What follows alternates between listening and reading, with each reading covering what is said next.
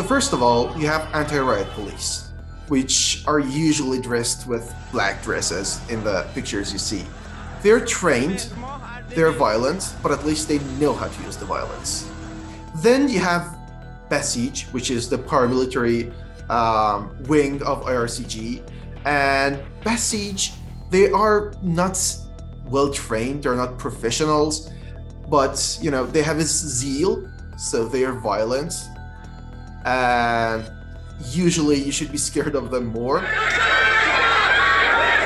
The other thing you see, plainclothes who look nothing like Basijis. Like, they have tattoos, they swear, and they're not dressed according to rules of Islam. So that makes you think that they are just petty criminals hired by the regime.